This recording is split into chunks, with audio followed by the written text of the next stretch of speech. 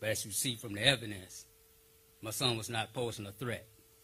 And if you walked up from behind my son, you should have gave him command, verbal command, drop the weapon. You shot him from the back, as y'all can all see. 3 times my son was shot, but that was wrong. My son was murdered by this officer, and that was cowardice. You shot a 21-year-old person running away from gunfire, never posed you a threat, never had nothing in his hand. Why did you shoot him? You can't explain that to me because that ain't training. That's cowardice. You a coward.